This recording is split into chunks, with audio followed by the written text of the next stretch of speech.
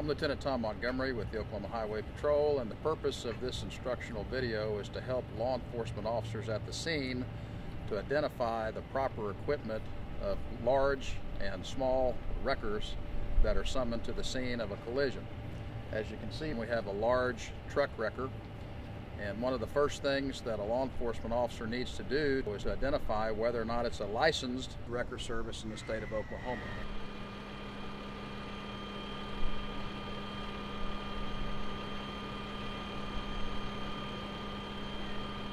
Licensed wrecker vehicles inspected and approved by DPS are readily identified by the following.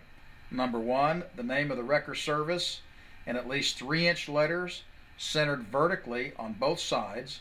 It shall be clearly visible at all times and contain no misleading or false information. Magnetic or temporary signs are not approved. Number two, Department of Public Safety number on each side centered vertically and on both sides. Number three, a windshield sticker decal on the right-hand side of the truck's windshield. The decal will be a AA or a G with the current year displayed. Number four, wrecker license or cab card. If a wrecker vehicle is currently licensed by DPS, they will have a wrecker cab card license, vehicle specific, carried in the truck with current year listed. The wrecker license plate. After the vehicle has been inspected and approved by the department, the wrecker operator must purchase and affix a wrecker license plate to the vehicle or have a proportional license plates. My name is Captain Jeff Griffith with the Highway Patrol, and we're going to talk about the requirements for a standard wrecker, or what's called a recovery wrecker. This is just your basic wrecker class. This wrecker for years and years was about the only thing that we had in the wrecker rotation before we had rollbacks, before they were approved to be towing vehicles. The same standard equipment's required for this wrecker as any other wrecker, and the things that any peace officer or trooper should know is one of the first things that they should look for is the AA sticker. The AA indicates that it's suitable for law enforcement rotation. Make sure you look at the 2013 or the year of the license for the sticker, and it should correspond to the cab card that he will have in his vehicle. By law, any peace officer can ask the towing operator for his cab card, which they must produce, and it'll show their license number and the year of expiration on it. If it's not valid, then they can't tow. And they certainly can't be towing off of a law enforcement rotation if their license is not up to date.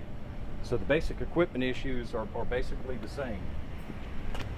Peace officers should look for lettering on the side of the vehicle. Again, just like Lieutenant Montgomery indicated, it's supposed to be a minimum of 3 inches.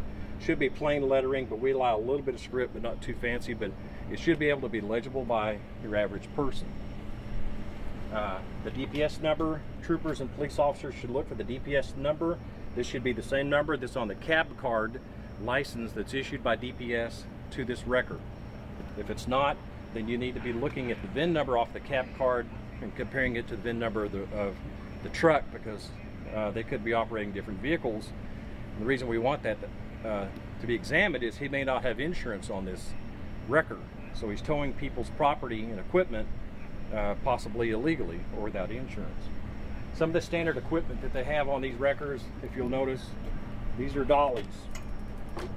Again, before we had rollback wreckers, a conventional wrecker would be used to tow a vehicle that couldn't be towed with all the wheels on the ground, or one of the two sets of wheels on the ground. So what the wrecker driver would do, they would put these under the vehicle, and it would be lifted up so they could tow it without hurting the transmission. Since the advent of the rollback wrecker, recovery wreckers still use these, but they're not used as much because we have different kind of equipment.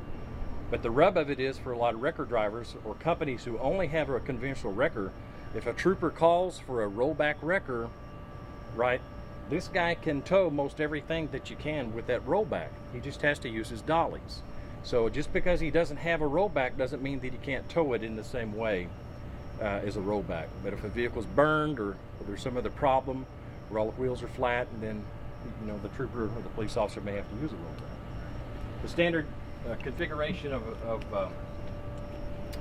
a AA wrecker, it has to have a boom and be able to lift a vehicle. A lot of times a rollback wrecker won't be able to lift a vehicle off of a guardrail or to pull it out of a ditch. So recovery wrecker is required because he's got that big hydraulic boom and can lift a car and set it back down where he needs to tow it. A lot of times, this is the only thing that will get a vehicle off a steep ditch. Rollback wreckers aren't real great for doing a lot of winching sideways or things like that, and that's where the police officer trooper needs to ensure that they get a conventional or recovery wrecker, what we call a recovery wrecker.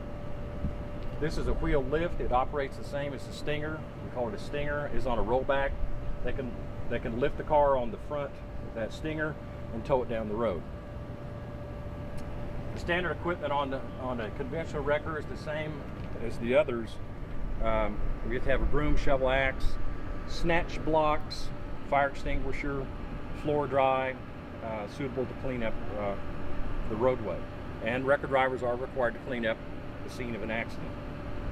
Troopers should look for the top lights on the car, or the wrecker rather, and make sure that they're visible from 360 degrees. They all should have displayed, unlike this guy, if you'll notice, his wrecker tag is obscured by his lights, so we'll chat with him, which is a violation of the law. The tag has to be visible. Tow lights are an issue that I'm not sure if Lieutenant McGovern talked about it. Since a wrecker driver is towing the car, the wrecker has to provide the brake lights for the vehicle being towed.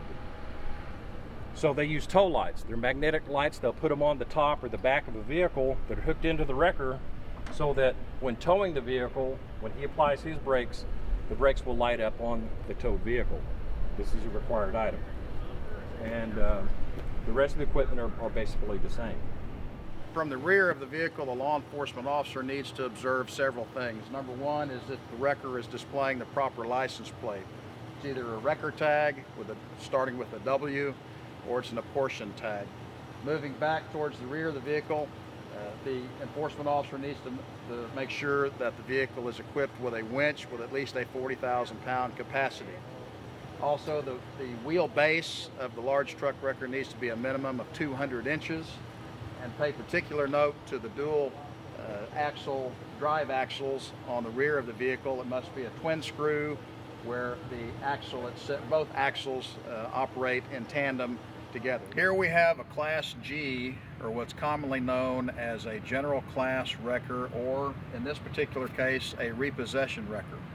The following equipment is required to be on a Class G wrecker.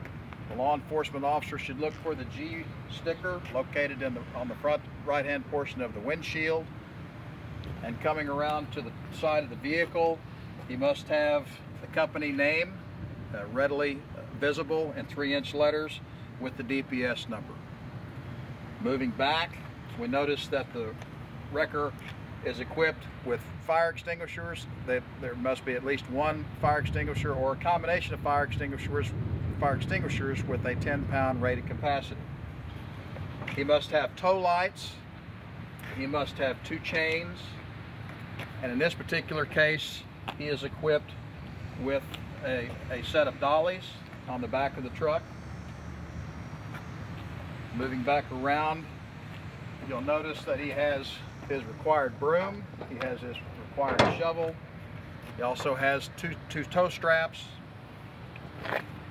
You'll notice he has the proper wrecker tag with a W, and he also has a light bar. Now, the minimum lighting requirements for a G-rated wrecker is 1 amber rotating light, so this is certainly adequate for his purposes. In addition to the required equipment, the G-wrecker is also required to have, at a minimum, tire chains, or in this particular case, he has mud and snow rated tires. Required minimum equipment for all licensed wreckers. Number 1, a fire extinguisher with a minimum capacity of 10 pounds and readily available. Number 2, flashing lights. At least 1 amber rotating or flashing light visible from 360 degrees. Number 3, chains. 2 chains of sufficient grade to secure the towed vehicle. Number 4, a broom. 1 push-type broom suitable for clearing debris from the road. Number 5, shovel. 1 shovel suitable for clearing debris from the road. Number 6, tire chains. 1 set of tire chains or mud and snow rated tires to assist the wrecker for traction in mud, snow, or ice. Number 7, warning devices. Warning devices applicable to trucks as required in statute, capable of protecting the scene of a collision by day or night. Number 8, lighting for towed vehicle. Wreckers must be equipped to operate a towed vehicle's stop, turn, and clearance lights. Number 9, safety chains or straps. 2 safety chains or straps of sufficient capacity to keep the towed vehicle attached to the wrecker. Number 10, additional equipment.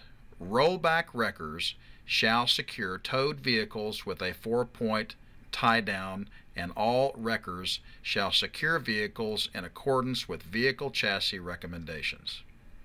Number 11, wrecker dollies, when used as the lift or towing device, shall first be approved and licensed as a unit by the Department of Public Safety. A, ball or pintle hook of sufficient size or capacity to safely control the dolly. B, 2 safety chains of sufficient capacity to keep the dolly attached to the wrecker.